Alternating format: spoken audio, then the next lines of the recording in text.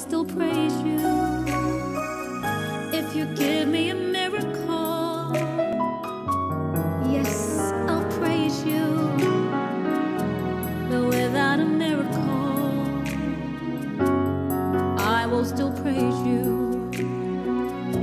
For you are God alone, you are God, reigning in majesty, Lord, you reign, King of authority,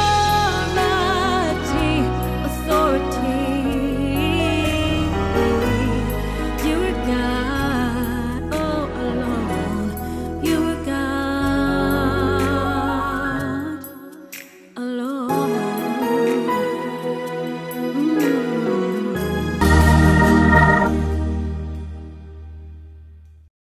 Hello, you are welcome to church today. Let us pray.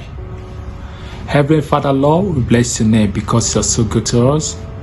We thank you because you love us. Thank you because you created us in your own image. Thank you because of who we are in you. Thank you for Jesus Christ. Thank you for the word that we have access to. It's by your grace that we have access to your word. Let your name be glorified. Father, Lord, we pray that your mercy will speak for us today, that you open our heart of understanding to see that which you want us to see. Teach us your word. Help us to learn. Help us to hear. And let your Son speak that which you want us to hear, so that your name will be glorified in our life. Father, we pray, Lord, that today's service will glorify your holy name. In Jesus' name we pray. Amen. I believe you have been blessed by that prayer. Please, as we proceed in today's service, let your heart be attentive and let your hair be connected to Christ Jesus. God bless you.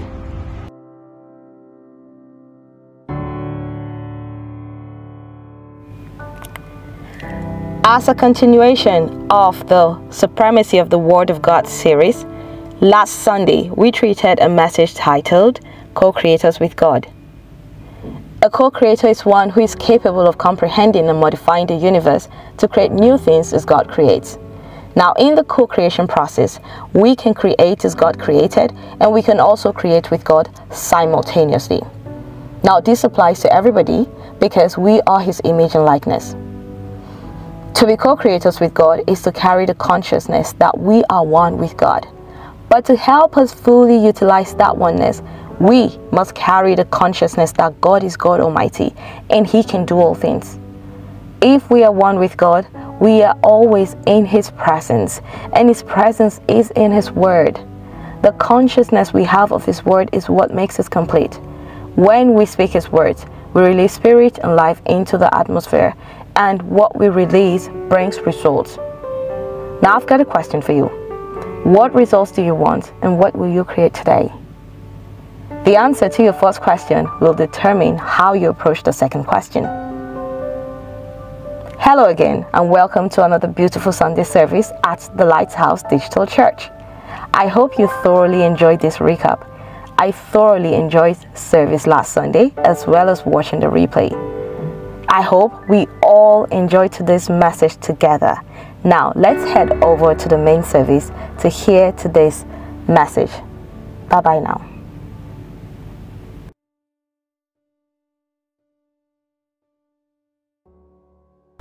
Hallelujah, hallelujah, hallelujah, hallelujah. Father, we just want to thank you this morning. Thank you for the gift of life. Thank you for your blessings upon our lives.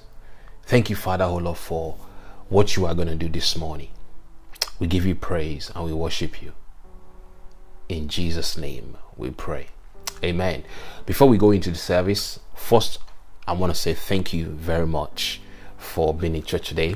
I also want to use this opportunity to say Happy Father's Day to every single father in the house or wherever you're watching this from. I just want to encourage you that, listen, you are appreciated. You're appreciated beyond measure, and for God making you the head of the family, my prayer for you is that you will not fail in that responsibility in the name of Jesus. The burden you carry, the fear you also carry as a man, not even knowing what you got to do at times. I just want to salute you. I want you to know that from all of us at the Lighthouse, Happy Father's Day from my heart to yours. Bless you, man.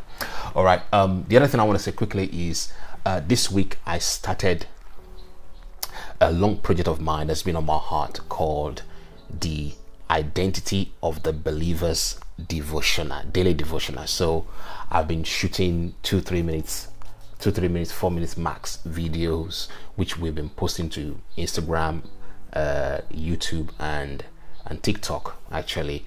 So those messages are short. They are meant to give you nuggets of wisdom around the identity that you now have in Jesus. So this actually will be a tool that we're gonna be using for our house fellowship love cells later in the year when we start. By the grace of God, we will be launching the devotional book in the next month or so. Just put us in your prayer, but please follow the devotional. Share with people that you think might benefit from it, people that may be struggling under religious mindset. Share with them so they can know what they now have in Jesus, and I believe as you share that, it's going to be a blessing to someone. Praise God forevermore. Now, the message that God placed in my heart this morning is actually a profound message. It's a continuation of what we have been teaching for some time, called the supremacy of the Word of God. But I want you to pray for me, before I share the message, because the message could be misconstrued. So I want you to pray for me. I'm going to give you a moment for like 10 seconds or 15 seconds. Just pray for me so that I will be able to share this message with the intention that God had in mind. To not be a message that will offend somebody, but to be a message that will encourage someone to take advantage of what Christ has already done for us. So I'll bow my head for a couple of seconds, allow you to pray for me, and then I'll come back and then we can start the teaching. Is that all right? Thank you so much.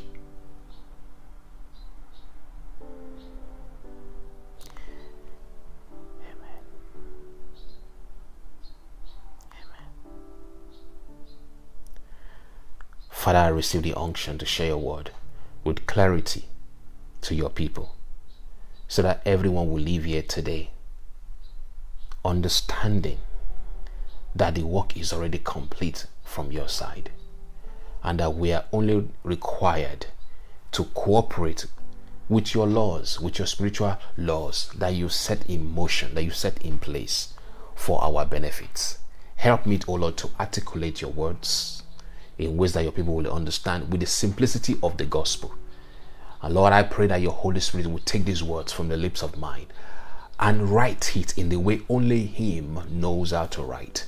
That everyone will leave here, oh God, energized, full of hope, and faith will be built in our hearts, knowing, Almighty God, that it is possible. Thank you, Heavenly Father. In Jesus' name we pray. Amen, amen, amen. Thank you so much for that prayer. I'm really grateful for your prayers. So this morning I'm going to be talking about stepping into the matrix. Stepping into the matrix. Stepping into the matrix, the heart, the mouth, and the word. Stepping into the matrix, the heart, the mouth, and the word. You may have watched the movie The Matrix before, and the whole construct about the matrix is around a belief system. Essentially, if you think you're trapped, you're trapped. If you think you're free, you're free. And essentially, it's talking about a computer program in that movie, The Matrix, that everybody's in a computer program, like some sort of simulation, and what they really see as the real life is not the real life. And therefore, everybody's basically working or living in a simulation, some sort of simulation that puts that person's life in a particular position, but they thought they're living the real life, but they're not really living the real life. And here comes a guy called Neo, who also was asking questions about, there's something wrong, can I live a better life, and he was able to then become this liberator who came and set people free, people that want to get free anyway from this doldrum or this paradigm that they live in that has put their life in a particular fix. That is the concept around the matrix in the movie. That movie is actually quite I think it's quite spiritual. If you have a moment, go back and watch it. But you notice that when you watch it, you look at it from the point of view of what I've explained, it will make a lot of sense to you around that you are confined in a bubble by your belief system. All right. So, but today I'm going to be talking about the matrix, stepping into the matrix. Essentially, you could think about it like this: step out of the matrix of the world and step into the matrix of the Lord. All right, something like that. So step into the matrix, the heart, the mouth, and the Word of God. All right. So the supremacy of the Word of God is still what we're talking about, but today we're just looking at the triangle formed by the heart, the mouth, and the Word of God, and how that is something that God has put in place to help you and to help me to take advantage of what Christ has already done. By way of definition, we go back and define what the word supremacy mean. The word supremacy essentially means that which is of the highest ranking or highest authority. A way to understand the matrix is when you think about the Supreme Court.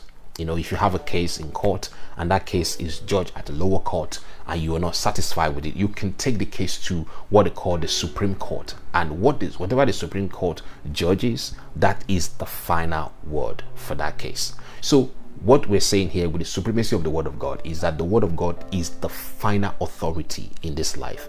Why do we know that? Well, Hebrews 11:3, we've covered that over and over again, says, by faith we believe that the world was framed, the world system was framed, set in motion, set in place by the Word of God. So the Word of God became the construct or the architect through which God set the whole world system in order. So you know about the law of gravity. The law of gravity is a law that says whatever goes up must come down. So everything is being pressed upon by this law of gravity. Now, you don't have to believe in the law of gravity. Whether you believe in the law of gravity or not, the law of gravity works. So because the law of gravity works, whether you believe it or not, it makes sense for you to understand how the law of gravity works, so that you can align yourself with it, and it will work in your favor. So when the Wright brothers were trying to make the construct of an airplane, they had to understand the law of gravity. They have to look at how can we make the law of gravity work for us. So they studied the birds, look at how birds fly against the law of gravity, and so how they could then put that to use to create a construct that we call aeroplanes today. So they understood the law, worked with the law of gravity, and it worked for them. So what I want to teach today, what God has placed in my heart to teach today, is about this matrix that rules everybody's lives, and how we and everybody's life rather, and how when we align ourselves with this matrix, it will work wonders in our lives. Okay, so the supremacy of the Word of God is the nucleus of the matrix. Is the nucleus of the matrix. But I'm going to show you what the matrix is today from the point of view of God, and how you can make the matrix to work for you. Okay, now the Word of God is the final word. Make the Word of God the final word in your life. Do not make the Word of God to be subjected or subjugated to the words of your friends, or the words of your neighbors, or the words of the economists, or the words of the doctors, or the word of the education person. No, don't do that. You know, when you allow the Word of God to be subjugated to other viewpoints or perception, then the Word of God will not work for you. The book of Mark chapter 7 verse 13. Mark chapter 7 verse 13. Jesus Christ says something that is quite profound. He says, he was talking to the Pharisees of his days, the religious leaders of his days. He was saying, making the Word of God of none effect through your tradition, which you have delivered, and many such like things do ye. I'll read that again.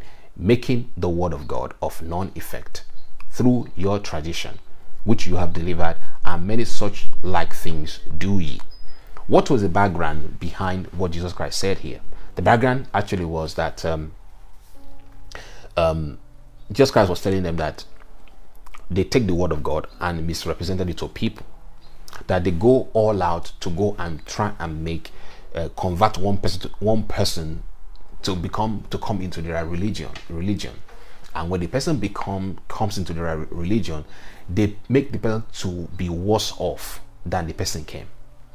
And he said they take the Word of God and twisted it vis-a-vis their traditions, that it is their traditions that they have weaved into the Word of God that make the Word of God of no effect. Essentially, the Word of God has power, is supreme, but the Word of God can be made to be of no effect in your life when you subject it or view it through the lens of your tradition, of your belief system, of your thought patterns that contradict the word of God. Let's look at that text again and pull out a couple of things. You make the word of God of no effect through your tradition, which you have delivered, and many such like things do ye. In the preceding texts or verses before this verse, Jesus Christ was giving them an example of a tradition that they have used to upend the word of God. For example, God says, honor your father and mother so that your days may be long. And honoring father and mother essentially means take care of your parent, respect them, honor them. That's what the word of God says. But these religious people have trained the people that they brought into their midst to say, if you have made the money you're meant to give to your mother or your father, or what you're meant to use to take care of your parent, if you have made a vow to the church and you say, oh, I'm going to give this £100 or £200 or £1,000 to the church as a vow, then you have fulfilled your obligation to your parent. Just like I was saying to them, they took their traditions about placing the church above relationship to your own parent, and they've made that word of God of no effect. So essentially, there are traditions that we've believed, what we have been told, that when you look at them in context of the finished work of Jesus Christ, they don't add up.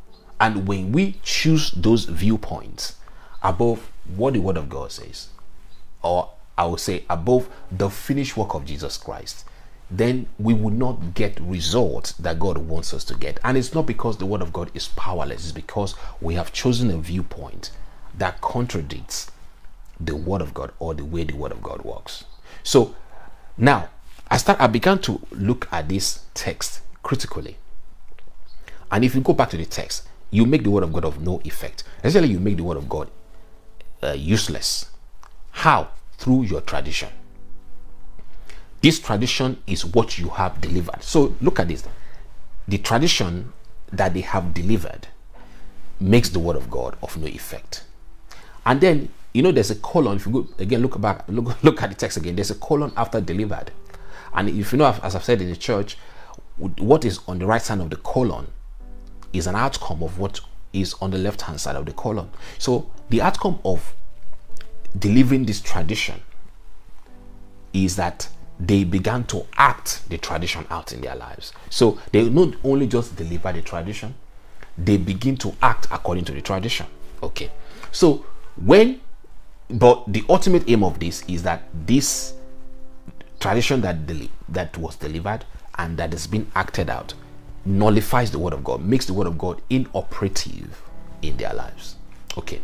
Now the question now is, what is this tradition? So I went to check the meaning of the word tradition. And the word tradition used in this text is from the Hebrew word, from the Greek word rather, paradosis. And you know what paradosis means? Paradosis means rituals and precepts passed down orally from one generation to another. So you see here, when it says, you make the word of God of no effect through your tradition which you have delivered, it's talking about how they deliver the tradition. The tradition was delivered orally. So it was spoken out of the mouth. And it was passed down from one generation to another. So,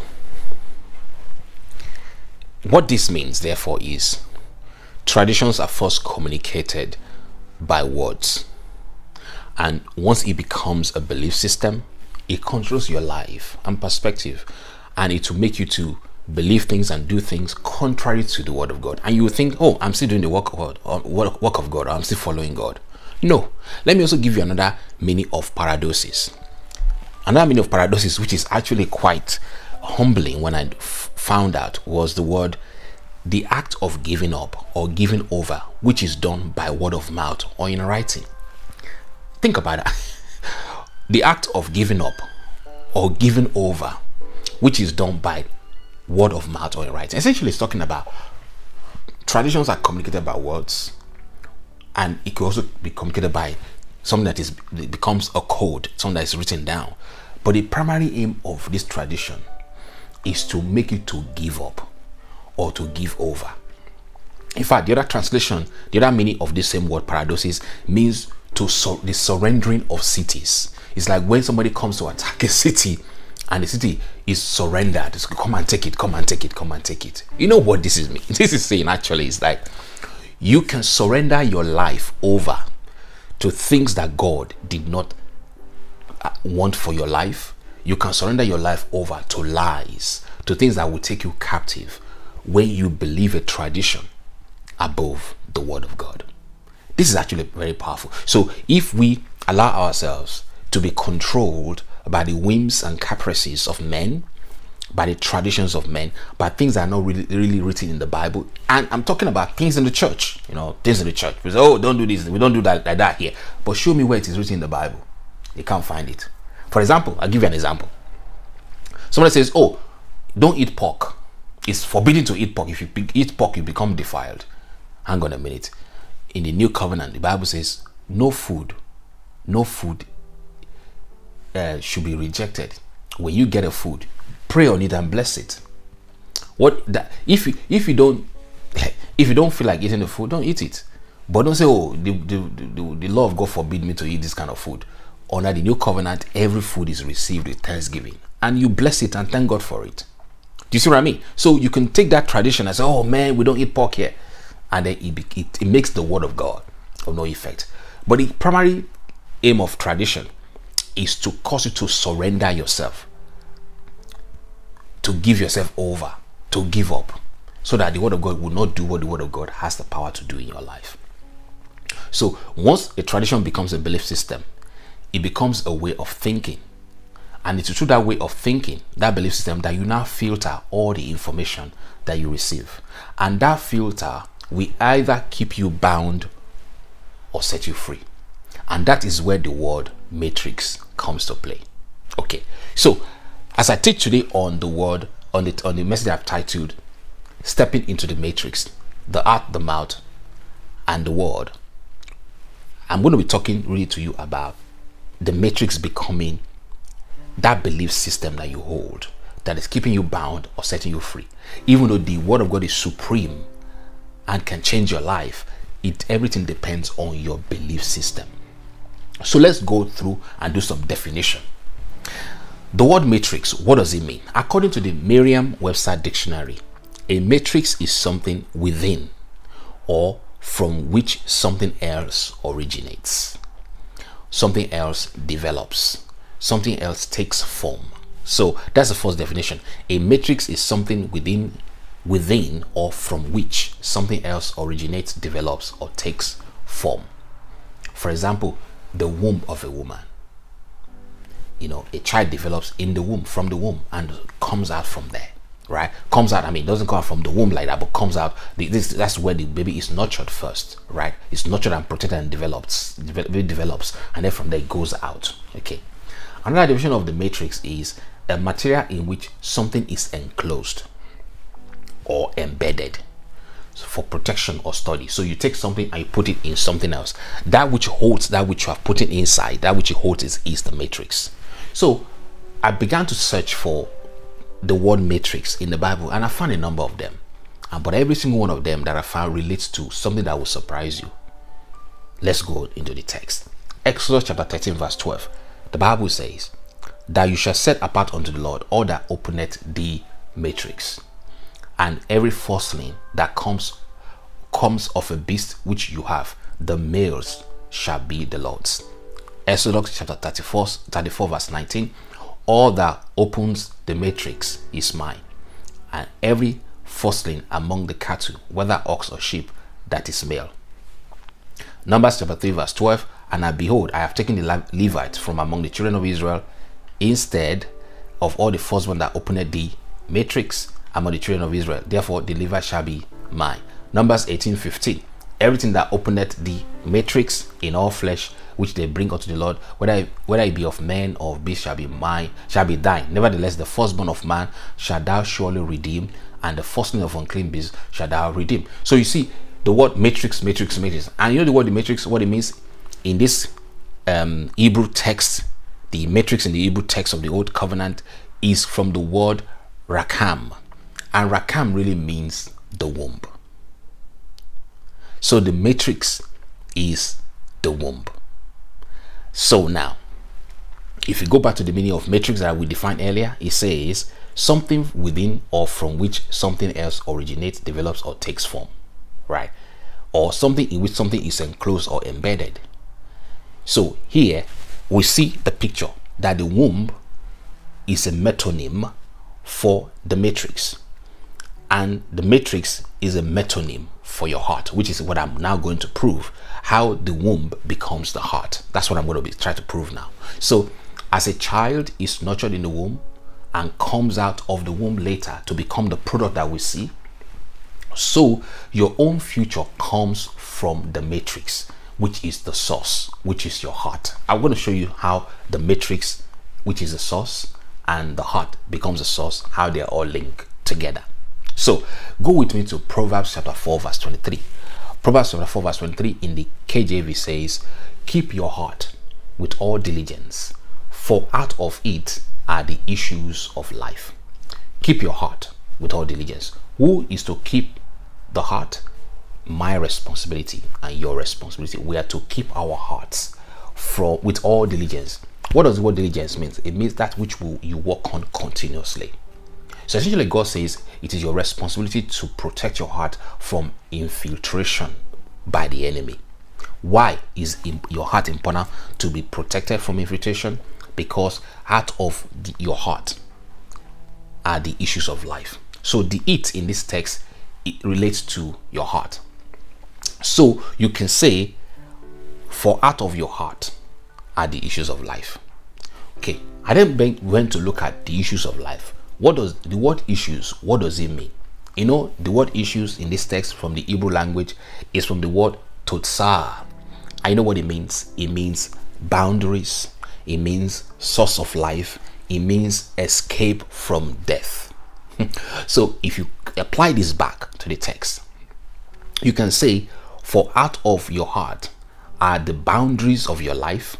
Out of your heart are the source of your life. Out of your heart are the ways in which you escape from death. Essentially, your heart determines how far you go in life. Your heart determines the source of your life. Your heart determines how you are able to escape from death. Is it no wonder that the enemy tries to fill our heart all the time with fear and anxiety? Because if the enemy can get into your heart, it's got you. Your heart is the source of your life. But remember, when we defined the matrix before, we said the matrix is something from which other things develop. That is the source. So your heart is the source of your life. Your heart is the source. Matrix is the source. Your heart is the source. So your heart really is the matrix. So you can read Proverbs chapter 4 verse 23 as, keep your heart with all diligence, for your heart is the source of your life. Your heart determines the boundaries of your life. Your heart helps you to escape from death. So your heart is the matrix. Your heart is the matrix. Now let's look at how Jesus Christ talks about the heart. Look at Luke chapter 6 verses 44 to 45.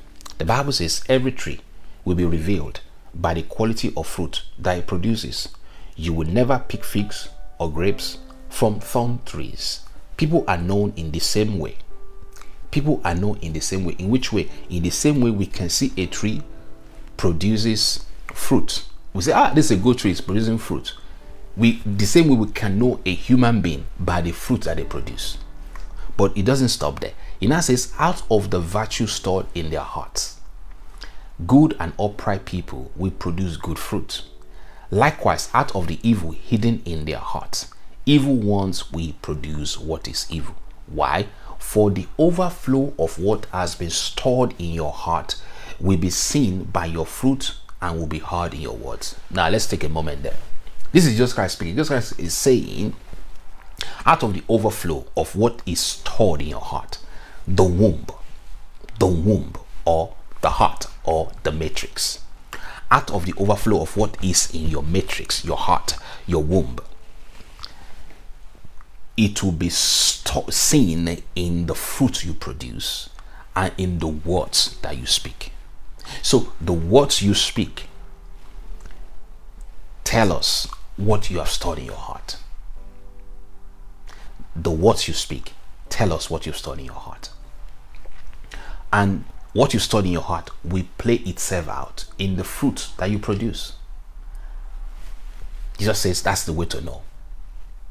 So you will know a person about what they fill their mind with the fruit that they produce and the words they constantly speak out of their mouth. Why is that?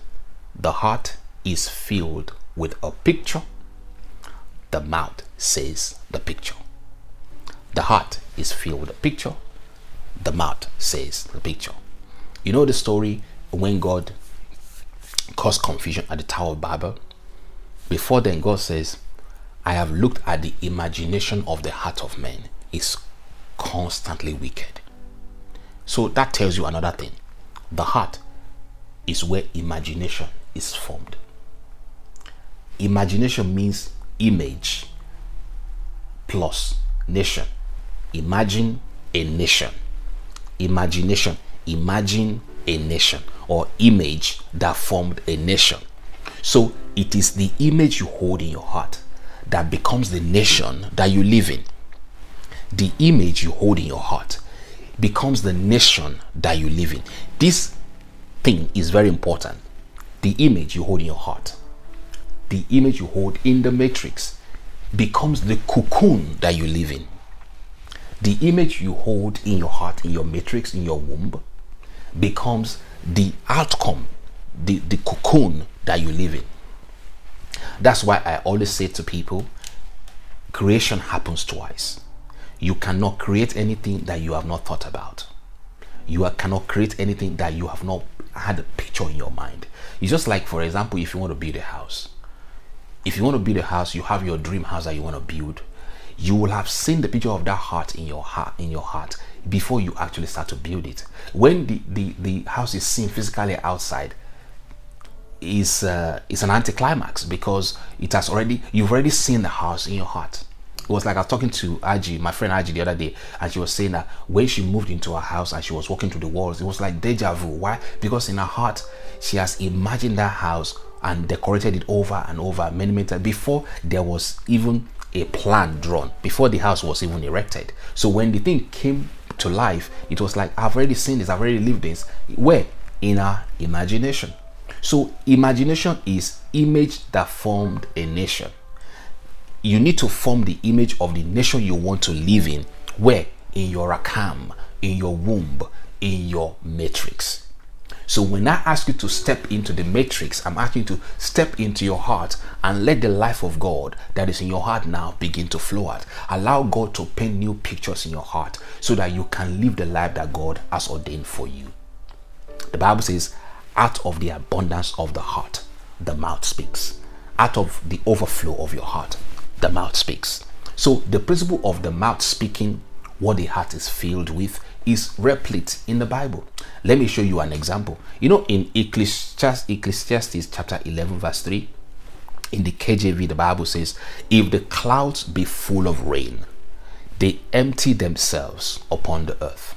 Then he has colon again, and if the tree fall toward the south or toward the north, in the place where the tree falleth, there it shall be. This scripture is absolutely beautiful. You know what he's saying? He's saying, if the clouds is full of rain, eventually that cloud will empty itself, right, upon the earth. Now, what is rain? The Bible says in book of Isaiah chapter 55 verse 11, that as the rain and the snow comes from heaven to water the earth, so shall my word be. So the word of God is the rain. If the clouds of your life is filled with the word of God, that heart will produce the word of God and allow it to water your life. Essentially, it's talking about the fact that if you fill your heart with the word of God, with the promises of God, it will come out of your mouth. It will water the earth. But it doesn't stop there. If the tree falls, so when it comes on the earth, it's going to touch things in your life. And whatever it touches, whatever you want, whatever the water that's coming from the clouds, whatever it touches on the tree is actually going to affect the trees that it touches, that the tree will fall wherever it asks it to go. Essentially, it's basically saying you can send the word of God on an errand in your life, but the word of God must first preoccupy your heart. The cloud must be full of rain. The heart must be filled with the word of God. And then when the word of God is overflowing in your heart, it will come out of your mouth. And now as you say it out of your mouth, it will begin to produce result in your own life. That is the earth here. All right. And when it produces result in your own life, it means it will set things in place in your own life that you want it to set in place. If you say, this is where I want this to be, it will be there. If this is where I want that to be, it will be there. So essentially, it's talking about the fact that you can fill your heart so much with the word of God that you have authority over situations in your own life. You can do that because if the clouds is full, the clouds be full of rain, it must empty themselves. Sorry, if the clouds be full of rain, they must empty themselves upon the earth. If your heart is filled with the word of God, that word of God will come out of your mouth. And when it comes out of your mouth, remember, words are containers of power. When the words of God come out of your mouth, it will set in motion anything that you could say it should set in motion out of your life. So if the word of God is not working for you yet, don't feel don't feel condemned. It's because in the area where you are speaking the word of God, you have not accepted the truth in your heart yet. The word of God has not become flesh in your heart. When the word of God becomes flesh in your heart, in the area where you believe God for, it will produce result. Here is a truth that I want you to write down. For faith to work in your life, it must be based on the word of God. It must be stored in your heart. It must be spoken out of your mouth. And that is the heart, the mouth, and the spoken word connection. The heart, the mouth, and the spoken word connection. So the promise of God that you are vocalizing, that which you're believing God for, must be found in the word. You must find that where God has promised you what you believe him for in the word. Find that. Take that and store it in your heart. Let your heart be filled with it, like the clouds is full of rain. Let your mouth speak it out of your mouth. That is the way to make your faith to work. Next week, by the grace of God, if I get to finish this one, I'll be speaking out how to make your faith work. I'll be going in depth into this. But for now, just write that down as a principle. So now let's now look at the principle, the parable that Jesus Christ shared that will help us about, the heart and the word of God. All right. So there's a scripture here in Mark chapter 4 verses 1 to 10, verses 13 to 20, or Luke chapter 8 from verses 4 to 5. So I'm going to look at Luke because you can go later and read the one in Mark, but it's the same thing. The Bible here says, when a large crowd was gathering together and people from city after city were coming to him, he spoke to them using a parable. He was talking about Jesus. He says, the sower went out to sow his seed, and he sowed. Some fell beside the road, and it was trampled underfoot, and the birds of the sky ate it up. Verse 6, and some seed fell on shallow soil covering the rocks, and as soon as it sprouted, it withered away. Why? Because it had no moisture. Other seed fell among thorns, and the thorns grew up with it and choked it out. Verse 8, and some fell into good soil and grew up, produced a crop 100 times as great. As he said these things, he called out, he who has ears to hear, let him hear and heed the words. Anyone who can hear what I'm saying, hear this truth, pay attention to it. So verse 9, his disciples began asking him what this parable meant. And he said to you who have been chosen, it has been granted to know and recognize the mysteries of the kingdom of God. But to the rest it is in parable, so that though seeing they may not see, and hearing they may not understand. So just Christ is saying, you are the chosen one. And every one of you right now, giving your life to Jesus Christ, God has chosen for you to know how his kingdom works. So this parable about the sower and the seed is absolutely important for you to understand it, because it will help your faith to grow. He's saying here that this is actually the parable of all parables. Now that in the book of Mark, which you can read later, Mark chapter 4 verses 1 to 10, Jesus Christ was telling them, if you don't understand, I think it's verse 13, Mark chapter 4 verse 13, he's saying, if you don't understand this parable, how can you understand all parables?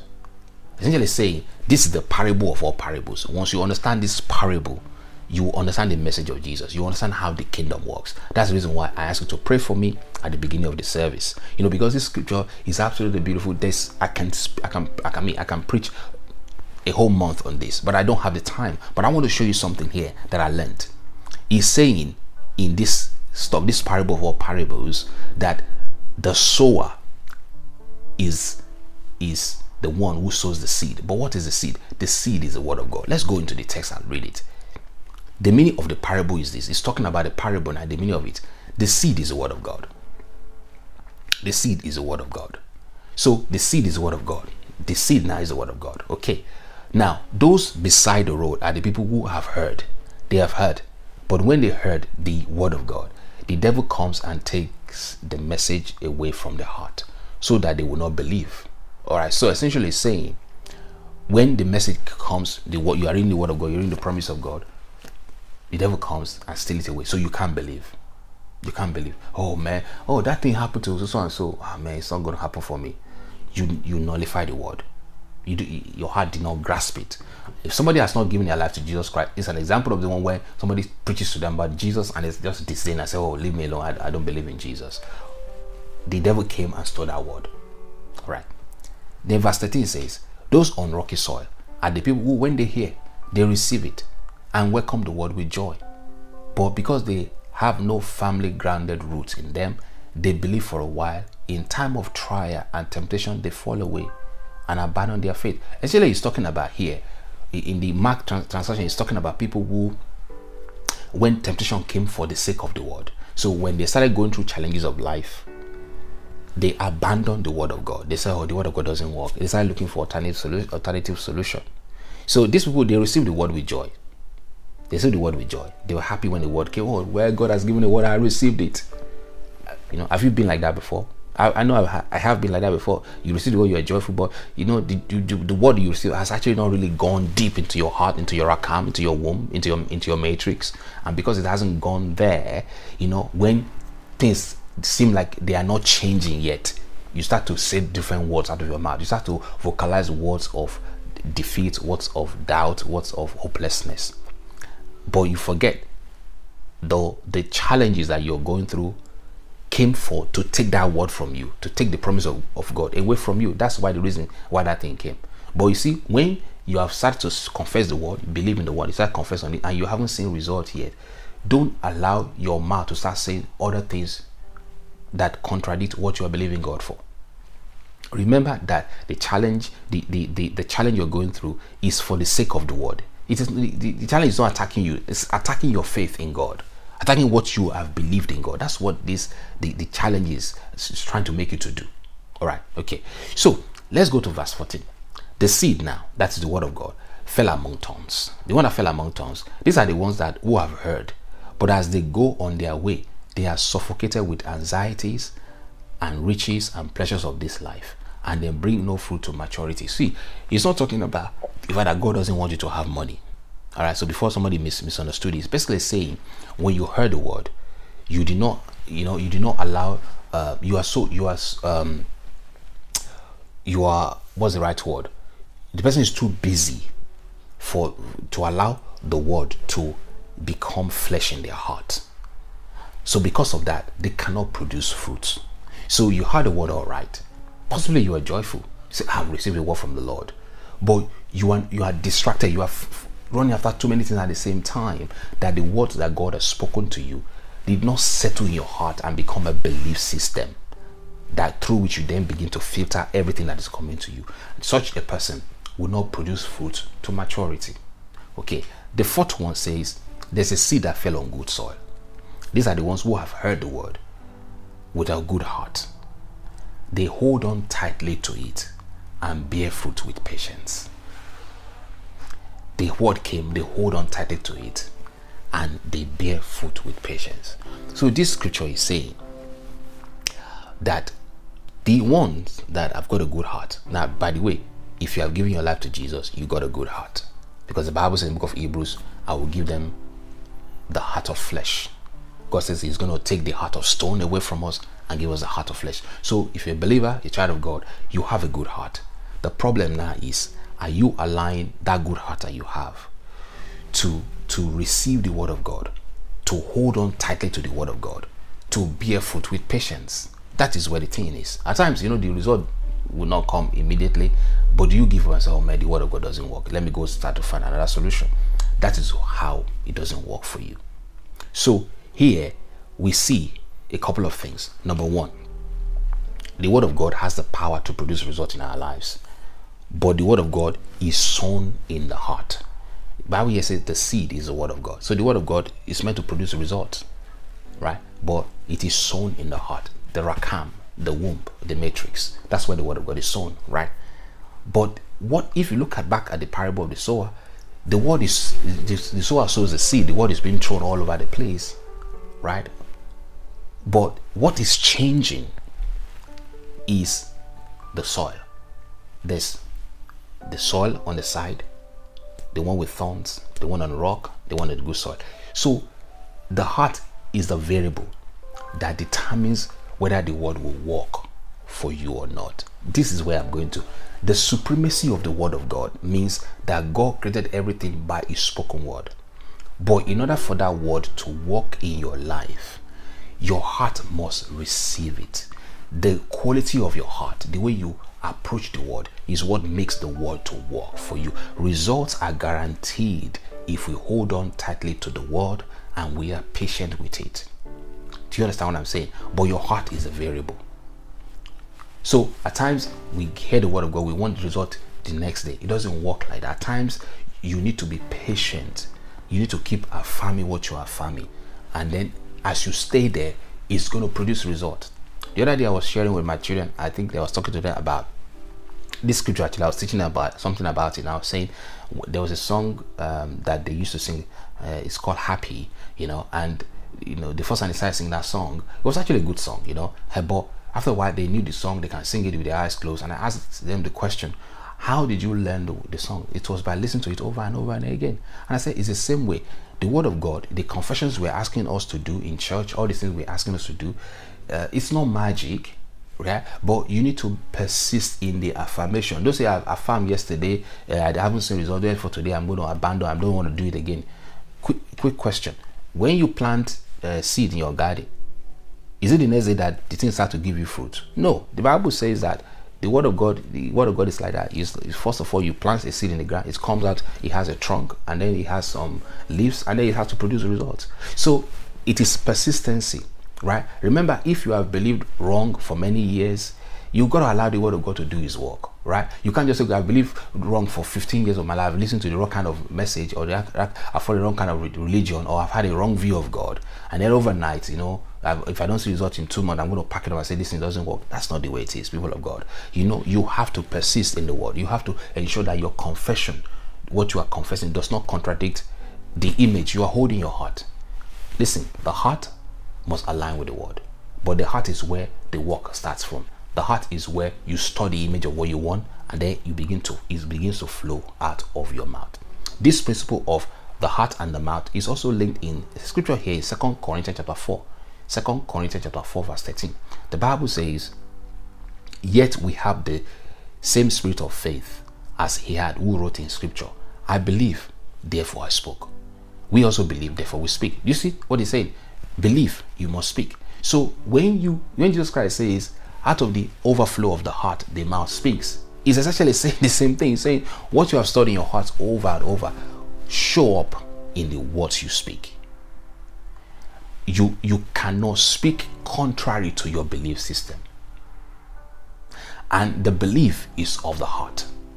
Belief is of the heart. When what you believe in your heart flow out of your mouth. So that's the reason why the image you hold in your heart is ultimately what you are going to produce. Romans chapter 10 verse 10 to 11, which is a scripture that we have used to ask people to give their lives to Jesus. But if you read on the underlying thing in this text as well, it's talking about the heart and the mouth with the word of God. Look at what it says. It says, with the heart a person believes in Christ, a person believes in the word. Christ is the word made manifest, made flesh. The Bible says in the beginning was the word, and the word was with God, and the word was God. Christ is the word. So with the heart a person believes in the word, resulting in his being made right, free from guilt, made acceptable to God. Essentially say, when you believe in the word of God, The word of God justifies you, makes you right, makes you to be in right standing with God. But you see, it doesn't stop there. He says, and with the mouth, the person acknowledges and confesses his faith openly. And what happens? It results and confirm his salvation. Now, salvation here, you know, the only thing is just like giving your life to Jesus. It's not just that. It's talking about sozo, to be healed, to be delivered, to be prosperous. Essentially talking about the wholesomeness of what Christ came to give us. So essentially the Bible says you must believe in the word of God spoken to you. That when you believe in the word of God, God set you right with himself. God says there's no enmity between us. When you believe in the word that God has spoken to you, you must follow it up by speaking that word out of your mouth. When you speak that word out of your mouth, it will result in an experiential knowledge of salvation, to have an experience that says everything in your life is working as it should. Why is that? Because verse 11 says, for the scripture says, whoever believes in him, whoever believes in the word, will not be disappointed. If you believe in the word of God, you will not be disappointed. How will you not be disappointed? You must vocalize what you believe, because that is the spirit of faith. The spirit of faith says, I believe, therefore I speak. The heart and the mouth must speak what? The word of God. So that's the heart, the mouth, and the word connection. That is you stepping into the matrix. So when you step into the matrix, you are allowing your heart to believe in the image of success instead of failure, image of divine health instead of sickness, image of confidence instead of anxiety, image of courage instead of fear. You are allowing your heart to paint that pictures, that image, right? You pick it, but where do you pick it from? The Bible says faith comes from hearing, and hearing by the word of God. So you look in the word of God. The word of God paints pictures in your heart. You take that pictures in your that the word of God is painting in your heart. Use that to replace the pictures that the world system is trying to paint in your heart. But you don't stop there. You vocalize that out of your mouth. That is really what we're talking about here. The heart must believe in the word. The mouth must speak that out. Proverbs 18:21 says, death and life are in the power of the tongue, and they that love it shall eat the fruit thereof. Death and life are not in the power of God. Death and life are in the power of your own tongue. You get to eat what you say. If you say, I am broke, I'm sick, I'm hopeless, that is what you are saying out of your mouth. Bible here says you are speaking words of death. And because that's the words that you're speaking are the words of death, constantly you are hearing the words of death going through your ears. Those words of death you're hearing will paint pictures in your heart. When it paints pictures in your heart, your mouth will continue to say it again and again, and after a while it becomes a belief system, and then it produces results in your life. Death and life are in the power of the tongue. Those that love death and life or death will eat the fruit of it. If you like speaking life, you are going to eat life. If you like speaking death, you are going to eat the fruit of death. That is the way it works. So the heart is always the starting point. The heart is your matrix. Whatever is in the heart projects itself into our conversations. And because our words are containers of power, our words will speak what we have seen in our minds. Our words will project the image of what we have captured in our heart, and it will go and produce result. The Bible says in the book of John chapter 1 that the word became flesh. The word always become flesh. The word always take on the nature of what it is spoken. But for it to work for you, you must hold the picture in your heart of what you want to create. So when you speak, you give life to situations in your life. Words are containers of power. What you say is what you get. You must step out of the matrix of the world system and step into the matrix of God. How do you step into God's matrix? As a child of God, know first of all, you are already in the family of God. But to experience the beauty of the matrix requires for you to believe all that Jesus Christ died for you to receive. First of all, you must believe in your heart. You must believe in the word, in the promises of God. Then to do the next thing will now be to begin to speak out those promises out of your heart. Speak them out. Speak them out. And then as you speak those promises out, those promises will go out, and because the words are containers of power, those words will begin to create in your life that which you have spoken out. And then as you persist in that conversation, it will then change even your actions until you begin to act. So you begin to be able to do the word. So before you can become a doer of the word, you have to be first a confessor of the word. Confess what the word says you confess, and then you are going to get what the word says you get. I want to show you, do an exercise with you as I begin to round up. This exercise is an exercise that I have done with my family. I've done it with my staff members in church.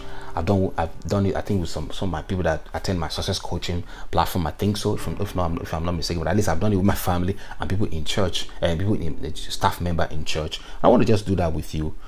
If you are not in a place where you can close your eyes, then please don't do this. If you are driving, don't do this exercise. But if you're not driving, you are sitting at home watching this, maybe on your TV or whatever, then I want you to do this exercise. Now, the primary purpose of this exercise is to let you know that words paint pictures. See, we see in pictures, we think in pictures most of the time. When you start to think about your future, you start to see pictures, right? So that tells you that thoughts are pictures. Thoughts really are communicated in pictures, right? Okay. And words are also pictures. Words paint pictures. Words paint pictures in our heart. Thoughts communicate pictures, all right? And pictures are nothing but images. Now remember what I said earlier, imagination, image that formed a nation. The image you hold consistently will form the nation that you are going to live in. When I talk about a nation you're going to live in, I'm not talking about going to Jamaica or going to Australia. You know, you're going to physically go to a physical nation. No, I'm talking about the cocoon that you live in. You know, the sphere of influence that you live in while you're still on this earth. All right. The imagination you have is what's going to paint that for you, going to make you live in that place, because that's what you're holding on predominantly in your heart. So I'm going to share this exercise with you for 2 minutes, and then I will wrap up the service. Praise God. Now, take a moment, just breathe in, breathe out. When you breathe in, you know, breathe in for, when you breathe, can't, you know, hold it thought. When you breathe, hold it, count 1 to 5, and then breathe out. The purpose of that is to slow the electrons firing in your brain, to slow it down. All right. So when it slows it down, then we can enter into what we call a meditation state. All right. So take a deep breath. 1, 2, 3, 4, 5. Another one.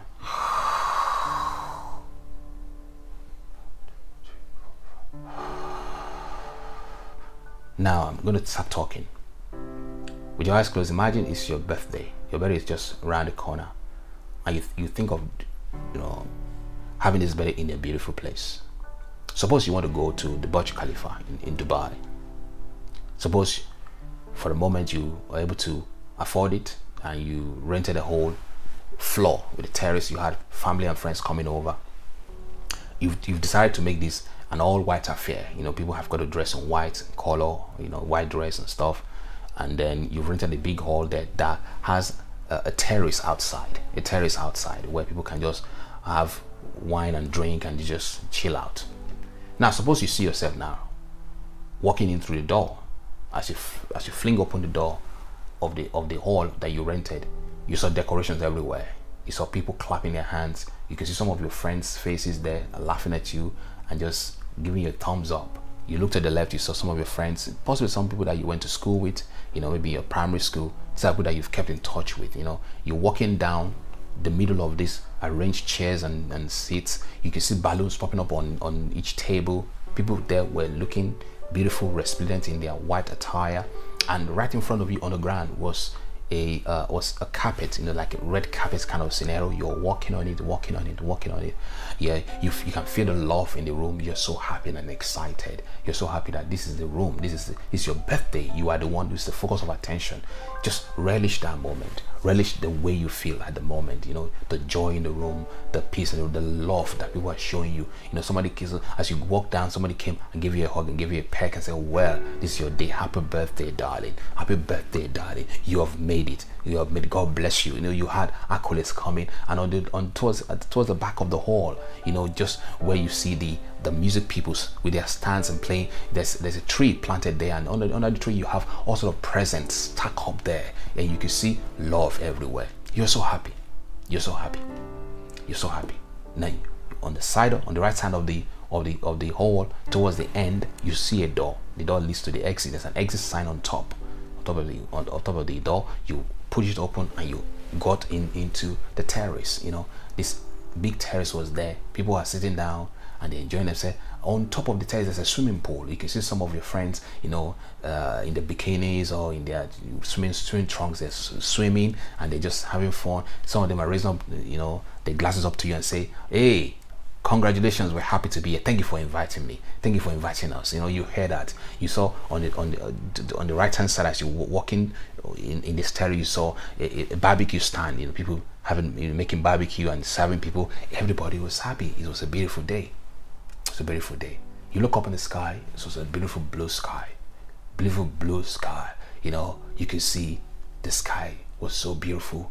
The air was so filled with the fragrance of beautiful flowers. You drew a deep breath. You just enjoy. You are one with nature. You are so grateful to God for how far He has brought you.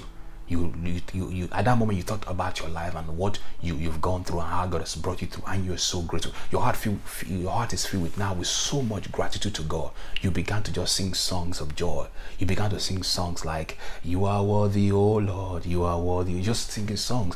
As you lift up your eyes, you can see from far off a helicopter coming.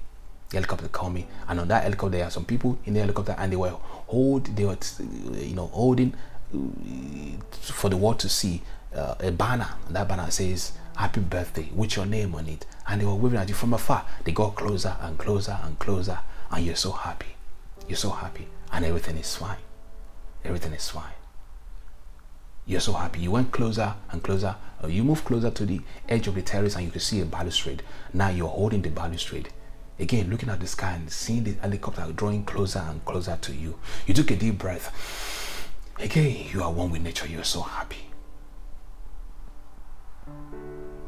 Now open your eyes.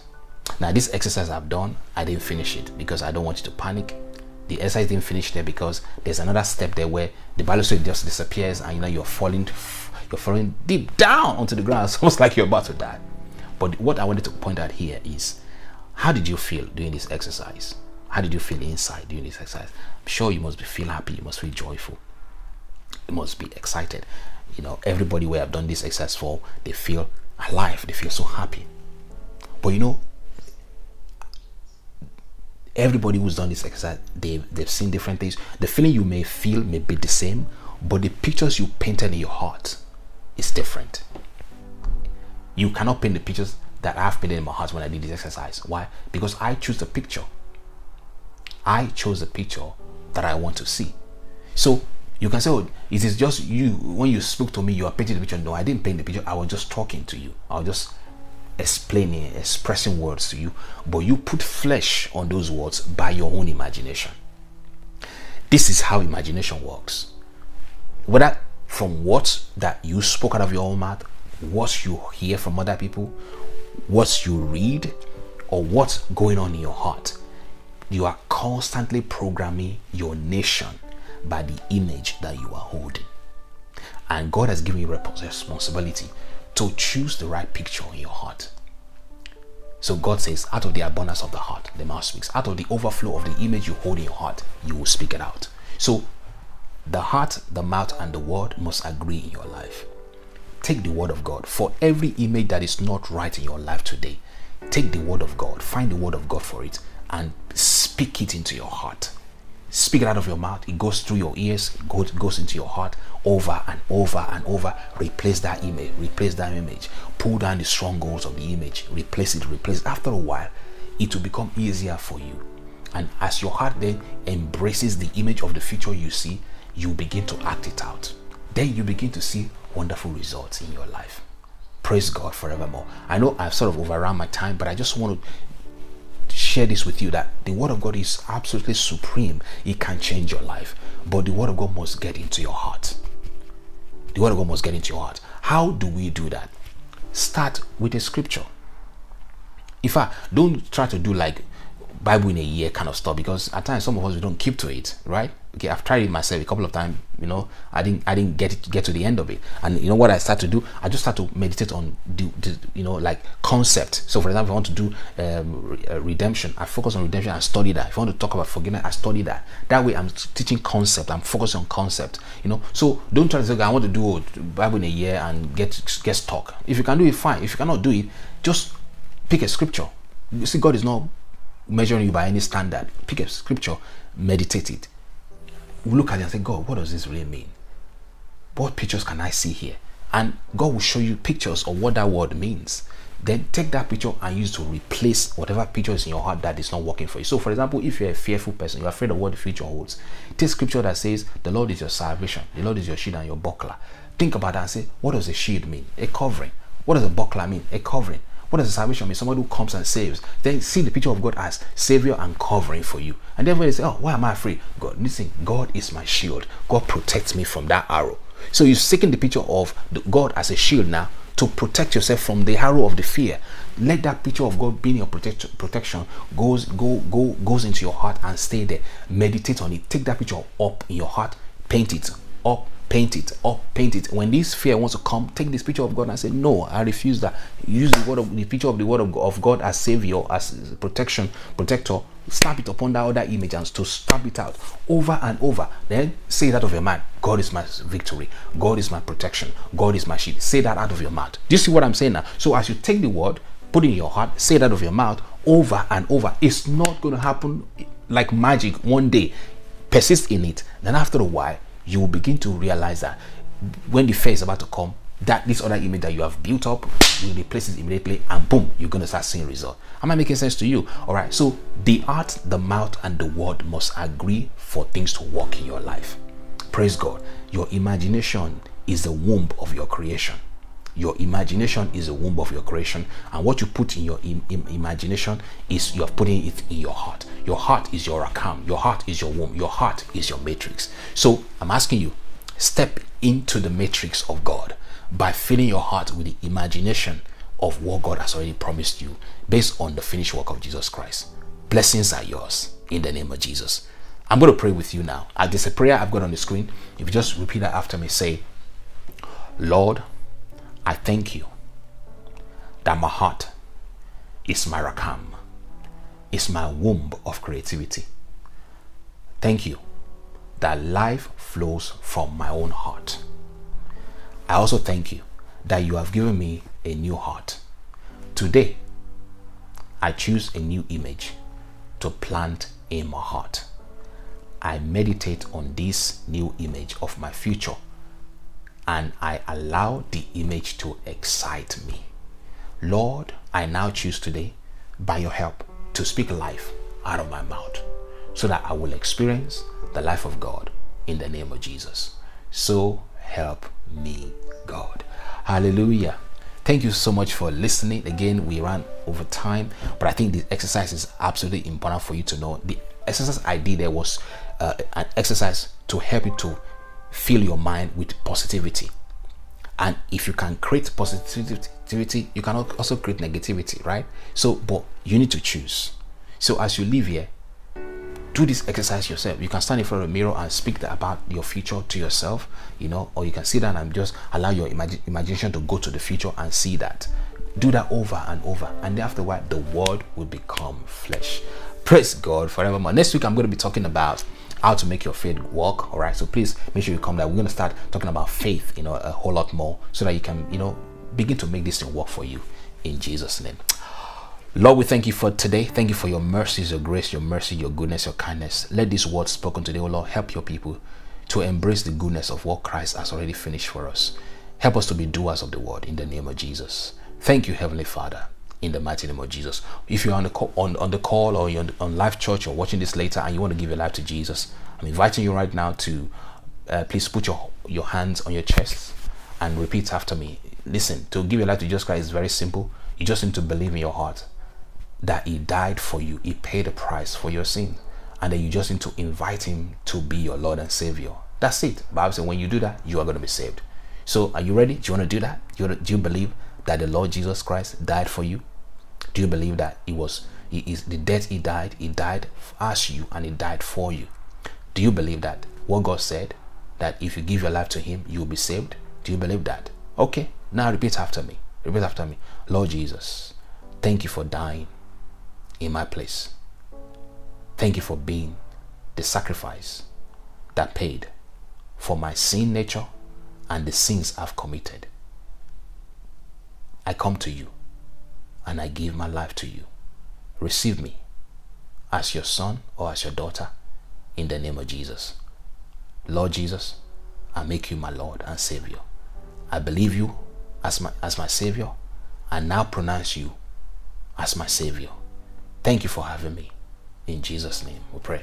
Amen. Praise God forevermore. Welcome to the family of God. Please, if you need some support, send an email to our team, light@thelighthouse.org. We're going to, reach out to you and we'd love to mentor you and show you how to believe right, so you can begin to walk in the newness of life that you now have. Praise God. Lord, as we go, Lord, we thank you that we're living here with an understanding of the matrix, that the matrix is our heart. In our heart, we can have whatever we want by choosing to believe your word. Your word is our numero uno, is our north star, is everything that we know will set our lives right. This week, oh Lord, we will walk with the consciousness of the word of God. We will speak the word of God out of our mouth. We will plant the image of the word of God, leading us and helping us and causing us to succeed in our heart. And Lord, we are going to witness and experience the goodness of God. Thank you, Heavenly Father. In Jesus' name we have prayed. All right, God bless you, and I'll speak to you another time. Thank you for worshiping with us. We hope you enjoyed the sermon. We were blessed to have you. We hope to see you again on Wednesday for midweek service at 6 p.m. UK time, morning prayers every Saturday at 6 a.m. UK time, and Sunday service at 8 a.m. UK time. The replay for today's service will premiere on YouTube at 10 a.m. UK time. For love offering, kindly use the bank details on your screen, or you can scan the QR code on your screen to give via PayPal. We invite you to join our monthly Practicality of Grace series every first Wednesday of the month. The series features discussions with guests who take your questions and show you how to practically apply God's grace in different areas of your life.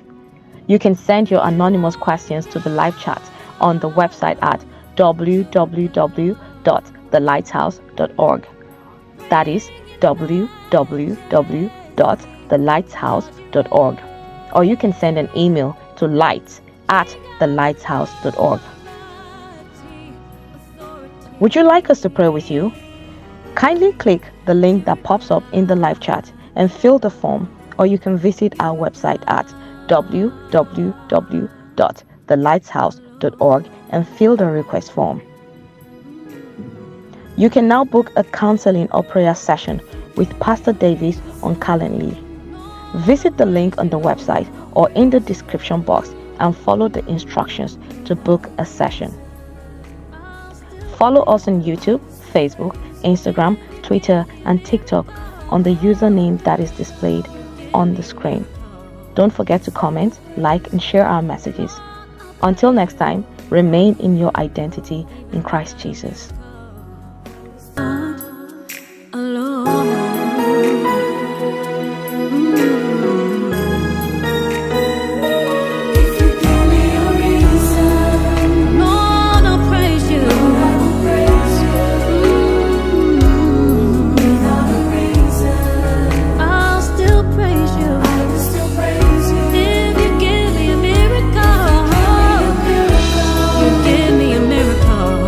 Yes, I will.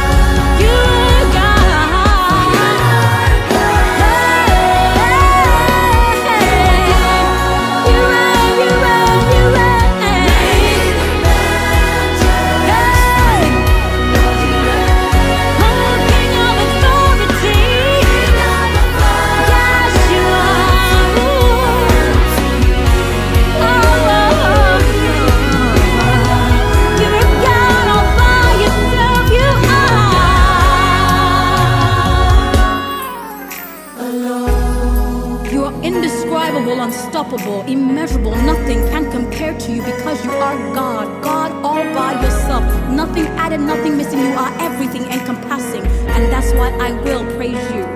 All power